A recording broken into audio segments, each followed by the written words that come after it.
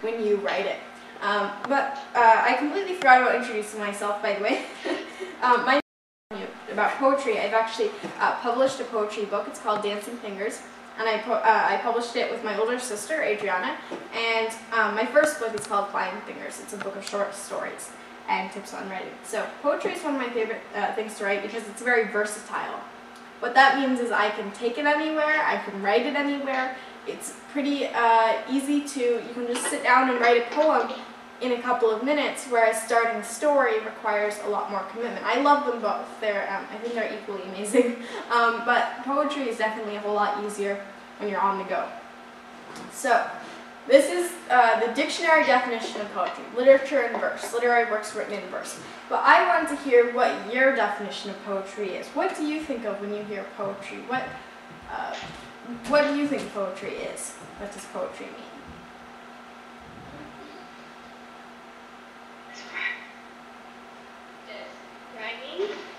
It's writing, okay, so can we be more specific? Is there anything that sets poetry apart from, like, stories, for instance? To show passion in something? Yeah, a lot of times poetry can be really passionate about a subject. The writer might care a whole lot, but there are stories like that too. There are people who have written stories that are very passionate about topics, but definitely in poetry you see the writer's voice sometimes coming out a little more than sometimes you do in stories. It really depends, but you do see a lot of self-expression. What are some other things that make poetry different from like stories or just regular writing?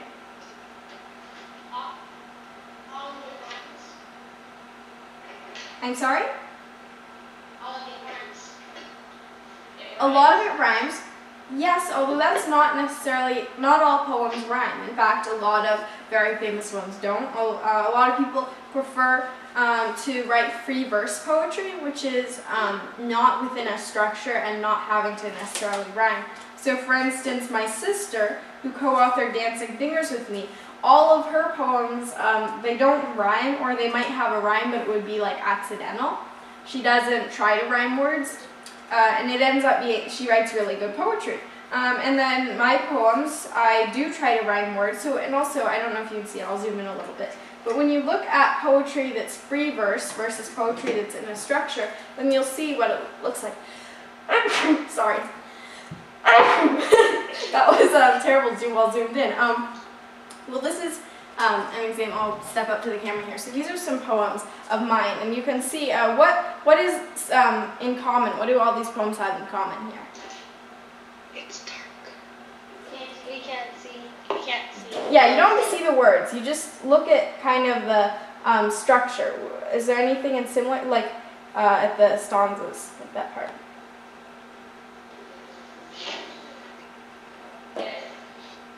The titles are capitalized? The titles are capitalized, yeah, so I have titles on all of them. What else? What else do these have in common? If you look at like the way the words are arranged. Pictures match the stories? Okay, the pictures match the poems. Well, more specifically, if you look like at these, sorry, it's a little hard. These parts, like here, the way the words are arranged, these are stanzas. They're like kind of the poetical equivalent of paragraphs. So a stanza is kind of like the way that you break up a poem. If you have 3 stanzas in a poem, and a lot of times I'll have 4 lines in each stanza. So you can see that my poetry, I kind of structure it out, and I have titles and this kind of structure. And if you look then at my sister's poems, then they're like this. They're not really broken up into stanzas, and they don't have titles, they have numbers. So if you look at just the shape of the poetry, it's a whole lot different. So, and that's, my sister likes to write that kind of poetry, and I like to write this kind of poetry. So who's to say this isn't poetry, this is poetry, or this is poetry, this isn't poetry? It's really up to you to decide, what do I think is poetry? How am I going to write poetry? So you could decide to write poetry that doesn't rhyme, that has no structure. You could decide to write poetry that does rhyme, but doesn't have too much of a structure. Or there's really so many different ways to write poetry, you don't want to put yourself into a box. So yeah, poetry has a lot of different definitions. You can describe it in many different ways. let's talk about why you want to write poetry.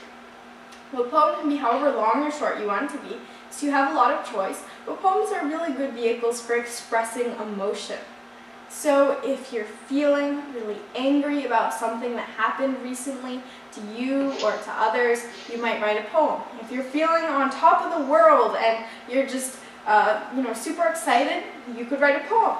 And so I've written lots of poems where I'm feeling in all of those different moods. And so if you look at inside Flying Fingers, in my poetry book, then I have all these different categories, and a lot of my more sad ones that are sort of reflective are in a more serious part, reflections, and then I put all my funny ones that are kind of making fun of things, or that are making fun of myself in the ridiculous part.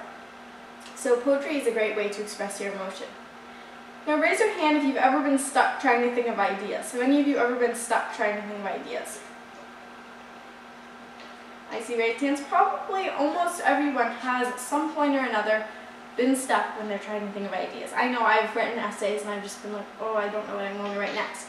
So to help us think about topics for poetry, we're going to look at some possible inspirations.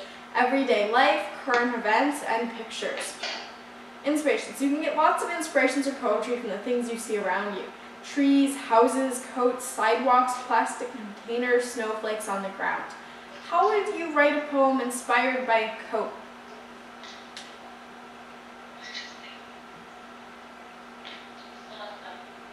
You could make a poem about the type of things you like to wear. You'd make a poem about the kinds of things you like to wear. Yeah, very good. You could make a poem saying, I love my pink blouse, and you could talk about your coat and your blouse and your pants or whatever, and why you like to wear it, maybe what kinds of memories you have. I remember wearing that jacket as I went down the roller coaster at Disneyland. I remember, and so you could kind of go into your memories on the different items of clothing. That's a really good one. Or you could talk about a coat that used to belong to a family member, and it still kind of smells like them a little bit, and so you have that memory. Or you could talk about a coat that you just bought, and then you got it lost, and you're looking around for it, and you hope that you find it before your mom comes home. So even just within one coat, you have so many different ideas for so many different types of poems. You could have a almost kind of list-like poem, where you're listing off the clothes that you really like and why you like them. You could have a poem that's maybe kind of serious or a little bit nostalgic, or kind of looking back in a way, that an item of clothing that reminds you of a family member. Or you could have a kind of funny poem, a narrative poem that tells a story about how you lost your coat and you're looking to find it. So there are so many different types of poems you can get just from looking at one thing, like a coat. I want to tell you a little bit about some of my own poems. I get inspirations really everywhere. Literally from trees, houses, coats, sidewalks, plastic containers, snowflakes on the ground. These might seem like not very poetic kinds of things, but by looking at a tree, you can think of what it would be like to live under it, or which I wrote a poem about. There's all sorts of different possibilities. If you don't think that's exciting enough, you could always exaggerate. So if you wanted to write a narrative poem, and a narrative poem is like telling a story in poem form. So instead of writing down a story, you tell it through a poem. And this tradition of telling stories through poetry has been going on for many, many years. Really, since people started telling stories, there would be these really long poems that would tell stories. But let's say you just wanted to write a normal, short narrative poem that told a story. So you think you know what you want to write about. You want to write about, or I want to read about how my sister was throwing a pancake up in the air, I'm making this up, and it landed right on her head, and there was all this gross dough and raw batter running down her beautiful dress that she just bought for $300. So if I wanted to write about that, I would say, okay, well that's really dramatic, but there's a few things though that aren't maybe that interesting, because she was just sort of like going like that. It wasn't like she was throwing it up in, all the way to the ceiling or anything, really, when I think about it. So you might be able to exaggerate. So you could exaggerate something to make it seem really funny or really gross. So for instance, if I were writing about someone who couldn't stop picking their nose, I of course would exaggerate it because you could always stop picking your nose. But let's say I said that this person would pick their nose every second of every day, of every week, of every month, of every year. And so we all got tired of seeing them put their finger in their nose or something. That would be kind of disgusting, right? But obviously I would be exaggerating that. So if you have something you want to write about that you would really like to make bigger or more funny, you just add, you kind of exaggerate. You stretch the truth a little bit. Not a good idea to do in real life, but you can create some really funny poems that way. So poetry tip number 1, if you want to write about something, you want to make it more gross or more funny or more dramatic, just exaggerate. Poetry tip number 2, you can get inspiration to poetry from animals. Raise your hand if you have a pet. Great, I sadly don't anymore. We used to have a guinea pig. We used to have 2 guinea pigs, but one passed away and one we had to give away because we would travel a lot. So, but animals are great inspirations because animals do really funny things. Have any of you ever watched America's Funniest Videos when they have like a dog special? I see some raised hands. Yeah, America's Funniest Videos, they always, you might notice, every show usually, it's rare to watch a show and there not be an animal in it. And so animals can be incredibly funny or sad or happy looking or all these different expressions and funny things that animals do. You can write poems about it. And they don't necessarily have to be funny poems, like about how the time that your dog pooped on your neighbor's carpet that she had just bought or something like that. They could be kind of sad poems, like if you lost a pet and you were really, really sad about that. Or if you were just super happy about getting a new pet. But let's talk a little bit about the funny part. Do any of you have pets who do really funny things? And if so, what do they do?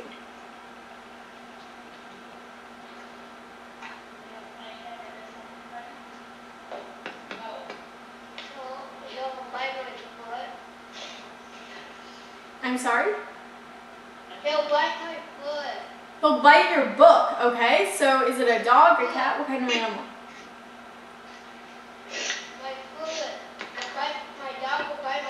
Oh, your dog will bite your foot. Okay, your foot. Okay, so a dog that bites your foot.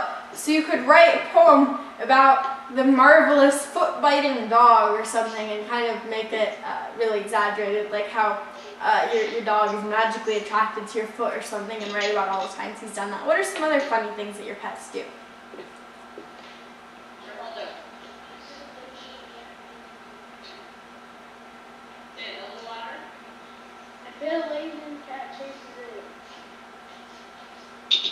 I'm sorry? A laser. The cat chases a laser. Okay, so a cat chases a laser. So you could write about that, the cat and the laser pointer. What are some other things? My dog will run into the screen door.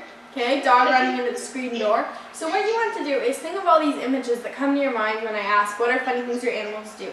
Think about them and make a poem. And it's not that hard. You could just sit down and write up a few lines. They don't have to rhyme, they could rhyme. They could be free verse, they could be in stanzas. So for instance, I wrote this poem, Cow. I don't have a cow, I've never owned a cow, but this is what I thought about a cow might be like. This little while back. So it goes, I have a most annoying cow who lazes in the sun.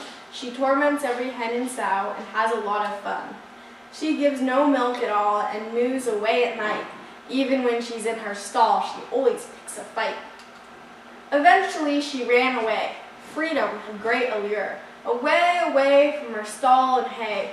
But she left a great deal of manure. Okay, so that's a poem about the cow. And so it gives us, this really persnickety cow who never gives any milk, who always picks a fight, runs away, and of course, as her leaving present, she leaves a nice big pile of manure or poop. So that was just a poem about cows. And so I had this kind of image of this really nasty cow, and you know how when you're like, how old are you guys? 10. 10, most of you are 10? Okay. Well, when you're like 6 and 7, maybe some of you still know, you're really obsessed with like gross stuff and poop and boogers. So that's okay, you can write about that. And I did with this cow poem. It's a good idea not to make your poetry entirely about that, but there are lots of people who have reached great success by writing really funny poems about gross things. So it's perfectly legitimate. You can use animals as great inspirations in poetry. These inspirations from animals will probably never go away. Just because there's so many animals out there. If you finish writing about your cat, you can start writing about a lizard. If you finish writing about the lizard, you can start writing about the chimpanzee, and on and on and on. So, animals, exaggerating, what next? Well, we can tap into our personal experiences as sources of inspiration for poetry. So you might say, well, I have a really boring life. Well, chances are that your life is actually pretty interesting. Just think about everything that's happened to you since from when you can remember. There's probably a few really interesting or shocking or sad or funny or whatever things that have happened to you over that period of time. So for instance, a few experiences of mine that stand out. One of my favorite memories is on my birthday, my grandma sent me 2 big boxes because she lives far away from me. She sent 2 big boxes as presents, and it said, don't open until October 15th, which is my birthday. And so they would sit in the garage, and I was just waiting, and my birthday couldn't come soon enough, so I tore open the boxes, and they were these like really long, heavy boxes. Does anyone want to guess what was inside?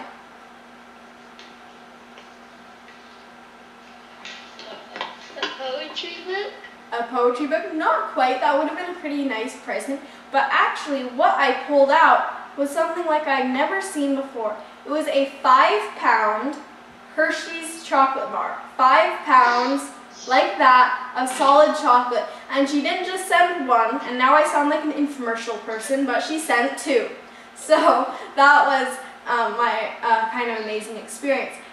I think that might make a good poem because it's a kind of an interesting experience. Not everybody receives these 2 giant 5-pound chocolate bars for their birthday from their grandma. And so then I might even write a poem about trying to finish all the chocolate, or what we did. We made a lot of hot chocolate. We broke off pieces. It actually did get finished within a couple of years. And so that was a personal experience of mine. What are some of your personal experiences? What are interesting things that have happened to you that you could turn into a poem? How would you go about turning it into a poem? Yesterday when we went to Sacramento. Okay, you went to Sacramento. Great. And so what was interesting about going to Sacramento? Was you talking to me? Oh. The Gold Rush. The Gold Rush? Okay, great. So you went to Sacramento and you learned about the Gold Rush. So you could write this really good poem about like standing in the footprints of where miners walked before, and maybe kind of like feeling all the history in the air. That would make a really interesting, beautiful poem. So tap into your personal experiences as sources of inspiration for poetry. So like in my book, Dancing Fingers, I'm trying to find one of the poems that I wrote. Let's see here. Sorry. So Common Nonsense is my section on writing ridiculous poems. So let me find a short one. Okay, so for instance, this one, which is called Talk Show, and actually I wrote this a long time ago, and what was happening, within the space of a couple months, I actually went on a lot of TV shows, so I was really happy about that, and I wanted to write a poem about called Talk Show, and my mom was super interested on getting me on the Oprah show, and I didn't get to go on the show and meet her, which is something I really am sad about now that she's leaving, but they did show a video, so I was super interested in being a talk show host at the time, and so I wrote this poem called Talk Show. The lights are on, the floor is clean. Welcome to the never before seen. Focus on the couch right there as talk show host comes down the stair. A controversial Channel 4 chat about the star's boots, her stockings, her hat. Bring on set the newest guest, fingernails cut and nicely dressed. What's the newest diet book? Why don't we take an exclusive look? The cameras are rolling, the TV's live. Come on, talk and don't be shy. Who applauds the absolute most for our eloquent talk show host? So that poem, Talk Show, was sort of inspired by getting to meet a lot of talk show hosts and watching some as well. And I was a little bit also making fun of how many diet books are talked about on talk shows quite a bit, if you've ever seen one. So tapping into personal experiences, writing poems to kind of channel whatever you're thinking. Another great one, using pictures. So if you look up pictures online, if you see pictures in an album, if there's posters maybe that you know about, these are great sources of inspiration. History is another one. So what is something you guys have learned about recently in history?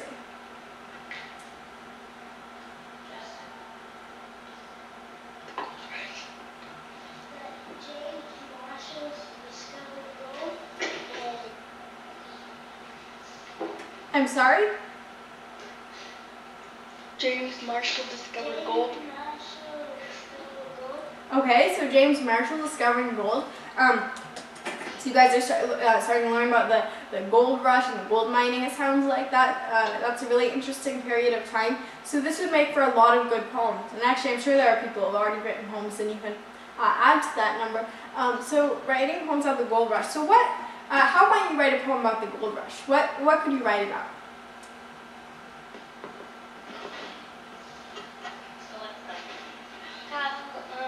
He found gold at John Sutter's sawmill.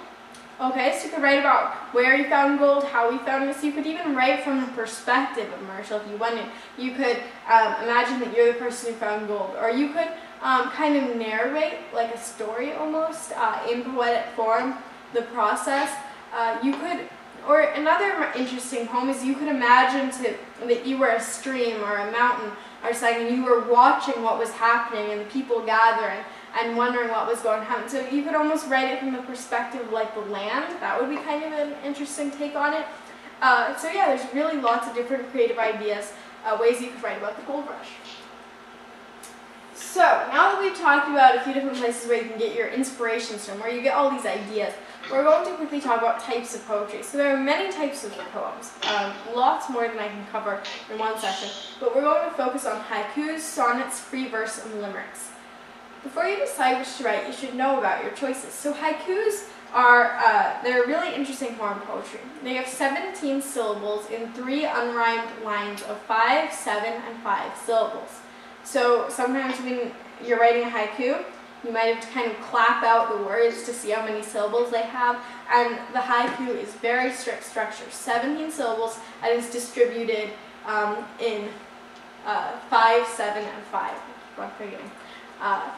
5 syllables in the first line, 7 syllables in the second line, 5 syllables in the last line.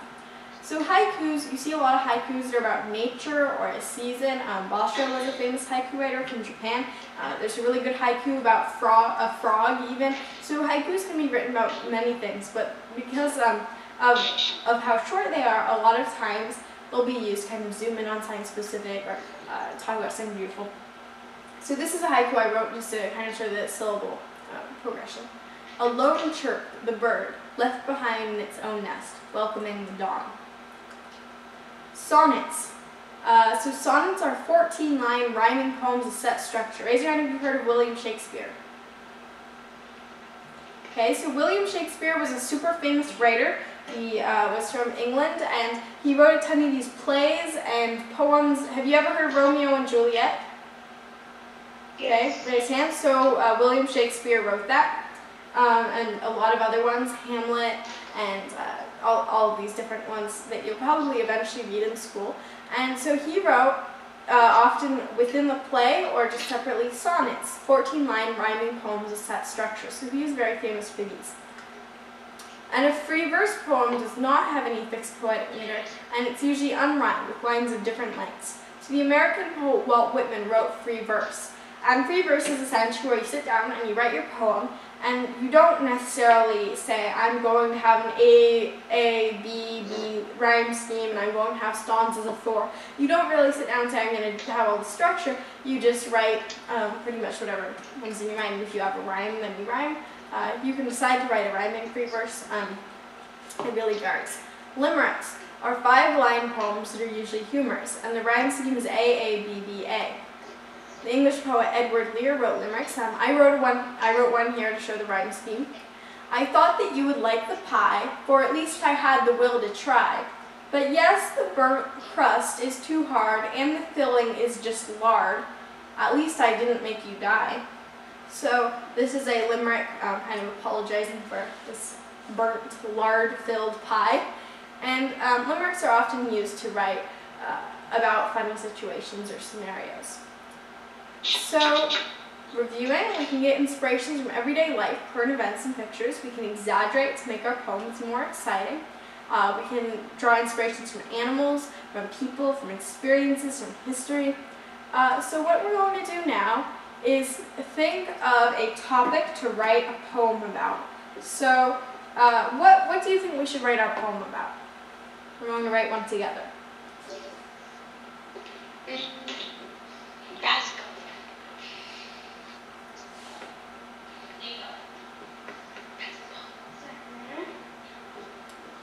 Okay, you think we should write about Sacramento? Okay, so is there, let's get some more specific ideas. How would we write a poem about Sacramento?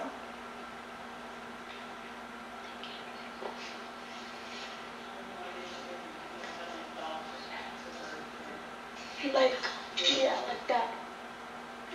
Because she didn't go to Sacramento. Dogs.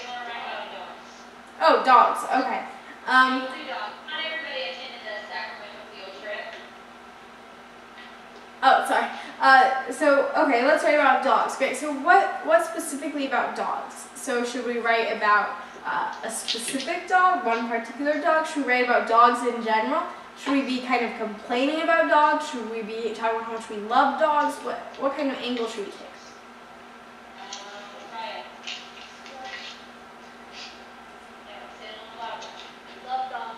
Love dogs. Okay. So we're going to write a poem about how much we love dogs.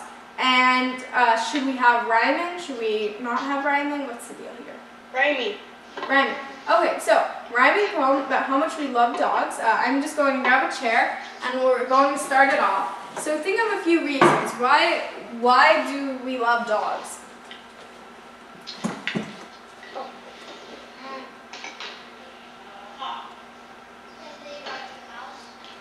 Because they what?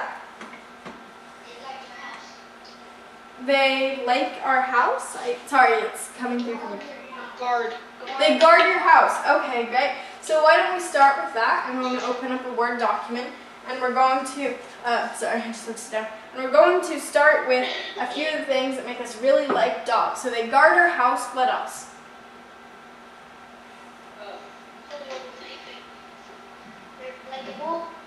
They like to play, okay. Okay, well, Microsoft Word's not responding. I have to restart it. So they guard our house, they like to play. Anything else?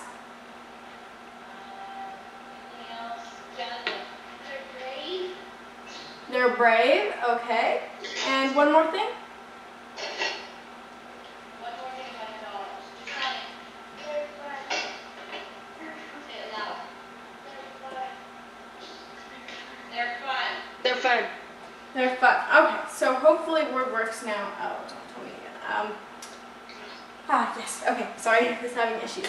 So, guard our house, playable, fun, brave. Was there anything else?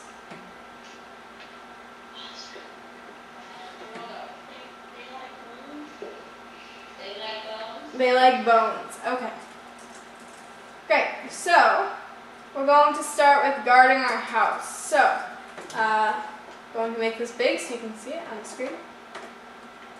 My dog is fierce and brave indeed. Is there anything that rhymes with indeed or deed? You don't have to rhyme the whole thing, but just anything that rhymes with like indeed, deed, that part.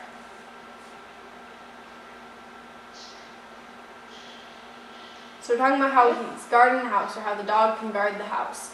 And saying that the dog's really fierce and brave in guarding the house. He bites whoever comes. Okay. So yeah, what we can do is have an yeah, we don't have to rhyme every line. I think that's actually good not to do because that frees up a few things.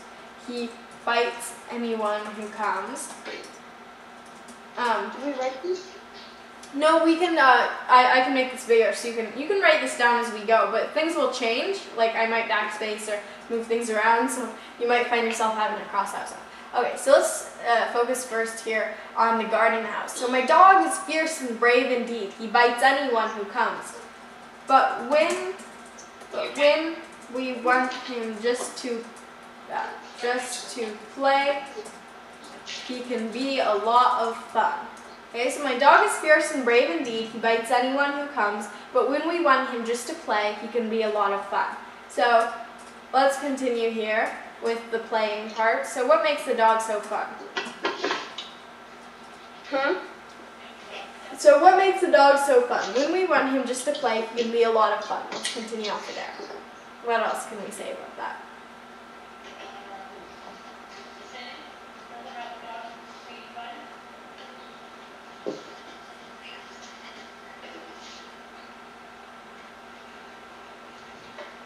So ideas, what should the next line be?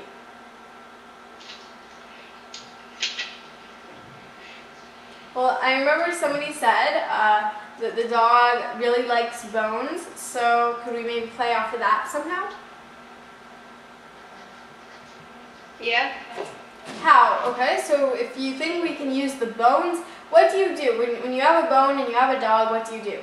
And you want to play? Teasing. Teasing? Okay. So my dog will do, let me think. My dog loves to chase, I'm trying to think of a good word in here. My dog would do anything for a bone, even stand up on his toes. Okay, great. My dog would do anything for a bone, even stand up on his toes. When I dangle, when I dangle it above his head, what does he do? He jumps. He jumps how high? 3 feet. He jumps 3 feet in the air. Okay? So something we've noticed here is my dog will do anything for a bone, even stand up on his toes. That doesn't quite rhyme. It sort of sounds like rhymes, but when I dangle it above his head, he jumps 3 feet in the air. And I want to reinforce an important point here, which is it doesn't have to rhyme every single line. You can decide that you want to rhyme a poem, but you don't have to put too much thought in it. If something would sound better just unrhymed, then you can do that. So what else makes the dog so great?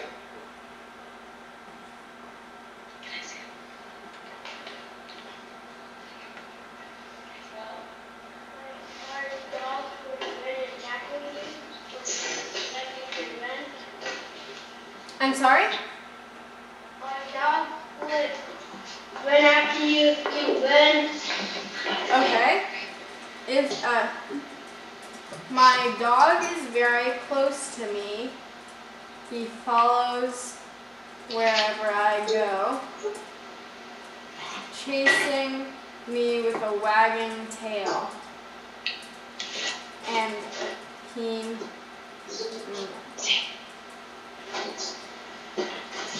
let's see. Hungry stomach and keen nose. Okay, so that also, here we describe something we didn't mention earlier, which is that dogs have very good sense of smell with the keen nose. Okay, and let's have one more thing. So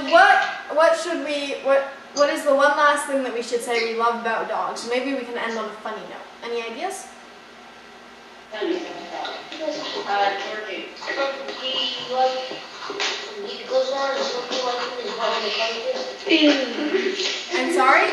He goes around in a circle and puts it. Okay.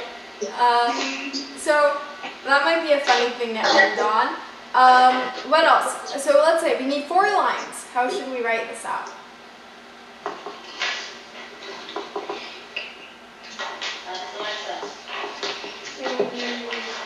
My dog will go and go to his living room. Maybe there's only one thing about my dog. I wish I wish he'd used the loo. Okay, this is sort of more of a British term, but it's basically saying, I wish he'd use the bathroom. Because, you know, it's really hard to, if any of you have a dog, you know that it can be hard to train them not to go all over the carpet or something. So, I wish he'd use the loo. Because this morning, I woke up to the lovely smell of, okay, maybe I could leave a ... there and you could assume what it rhymed with, but what does this person wake up to? Dog poop. Okay. There we go. Okay, I'm not going to read that out right now, but here, we'll start with the whole poem.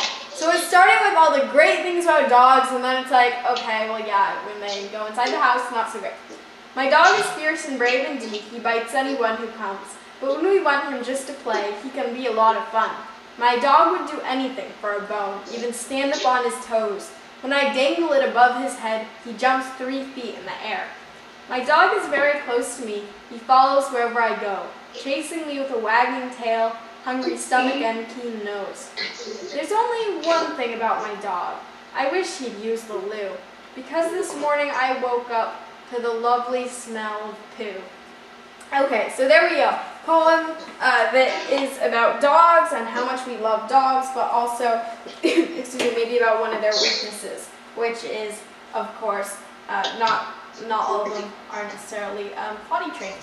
So, poems, you can write them about anything, dogs, cats, how much you love dogs, how much you hate dogs, poop, boogers, as said, the whole range of gross stuff. And so, yeah, a lot of people, and when I say a lot of people have actually been really successful writing funny, hilarious poems, that's actually true. Jack Paletsky was like the children's poetry laureate, and his poems are very good. They're all about funny things. Shel Silverstein is a favorite poet of mine, and he also wrote lots of poems about really ridiculous situations, like building a boat that didn't have a bottom, other very famous poems. So, when you write poetry, you want to make sure that you're writing about something you're interested in, a topic that matters to you, and you don't have to start out and say necessarily, I'm going to write about dogs. You could write a poem from a word that comes into your head, or from or seeing a flower in a vase, or pretty much any situation. So remember that poetry writing, you can really take it anywhere. You can write about many different things. You don't have to rhyme. Remember that a lot of our stanzas did not rhyme. And you can write different kinds of poems. I encourage you to try writing rhyming poems and non-rhyming poems, see which one you like better. If you need to find rhymes, there's like rhyming dictionaries and stuff. And then also the different types of poetry quickly. Does anyone remember what a haiku is? You don't have to tell me how many syllables, but just what is a haiku? And you remember what a haiku is? No. Okay, well haiku is a great form of poetry to start out with because it's 3 lines. You will have to figure out the syllables. But haikus are a form of Japanese poetry, and they have 3 unrhymed lines, 5, 7, 5 syllables. Other kinds of poetry include sonnets, 14 lines, limericks, free verse poems. We pretty much just wrote a free verse poem, which meant we sat down and we wrote it kind of whichever way we wanted to. Free verse poems are really good because that way you don't have to say, I'm going to have this rhyme scheme and work towards that. But it's also good to explore all kinds of different poetry. Limericks, for instance, try writing a limerick, a haiku, a sonnet, in addition to free verse poetry. So once you get started writing poetry, it just comes really naturally. At first, you might say, oh, my poetry is really horrible. But my first poetry, it was pretty bad. I was like making all these ridiculous rhymes. So I would be saying something like, I love my sister, she loves me, which is, you know, great and perfectly fine, but it was a little bit too much like a greeting card. I love my sister, she loves me. When she's sick, I bring her tea. When she's sad, I give her hugs. When she's curious, I show her bugs. Okay, so it was not like super bad, but I was making up the bugs rhyme totally just to rhyme with hugs. So, write things that you really feel, and I do love my sister, but that poem was maybe not the best thing to do. Write things that you feel. Write about what you know and what you don't know. Poetry can be a great way to learn about things and explore things.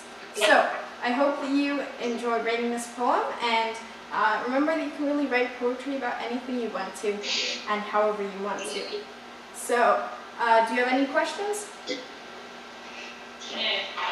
How old were you when you started writing poems?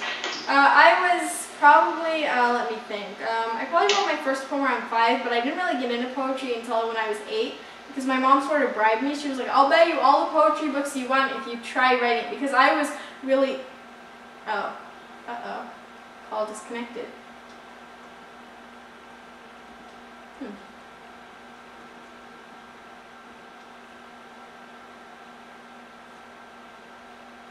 Hey Mom, they just disconnected.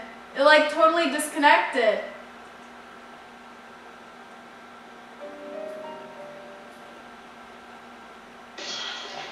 Yeah, I don't know what happened there. I think maybe it timed out or something. But to quickly finish, I just really love poetry. My mom said, hey, I'll buy you all the poetry books you want if you start writing poetry, because I love to read poetry. And I started, and I pretty much got hooked, because poetry is very fun and easy to do.